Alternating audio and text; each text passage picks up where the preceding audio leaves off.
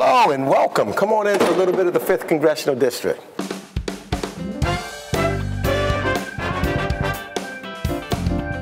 I want you to see a little bit of what the 5th Congressional District is and New York.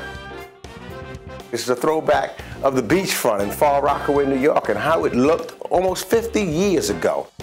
Two of my greatest heroes in life. One, of course, is Muhammad Ali, who I've had the pleasure to know for a little bit and watched him when he was from Cassius Clay to Muhammad Ali to become the heavyweight champion of the world, or the GOAT, the greatest of all time. And then Nelson Mandela, the ultimate diplomat. The structure, the pillars in my life are basically how we laid out this room. So on this wall, primarily, I have pictures of my family. This wall represents folks in government. If you look, there's like a ring around the office. And the ring around the office are individuals who are heads of state.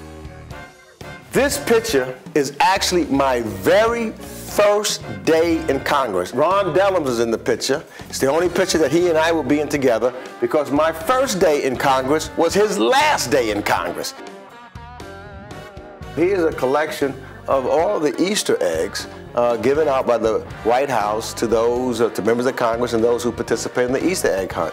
And so I just thought that'd be a good collector's item.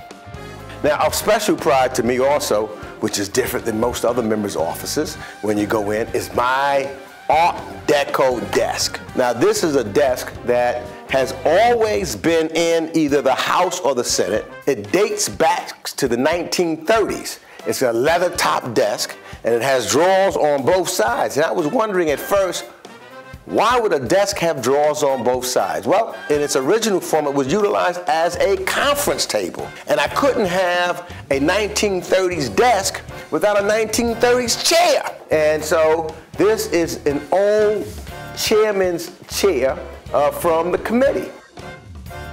This is my lion. I was given this by the ambassador to Kenya because of my work in Kenya and on the continent of Africa. And this is talking about a brave heart, a fearless heart, the heart of a lion. Congressman Rangel is an individual who I look up to. And when I first came into Congress, one who originally, he was my congressman. You know, I love pens, especially fountain pens. My staff always laughs at me because, you know, like the president, he has to sign pens and give them away. Well, when it's time for me to sign a letter, I tell them, you cannot bring me a pen. And I go, depending upon what the letter's about, and I select a pen. When I saw him walking the streets, and I was a young guy in high school, and I said, Congressman, I'm so proud to see you. You know, when I grow up, I want to be a congressman. And he says, time for you to move to Queens.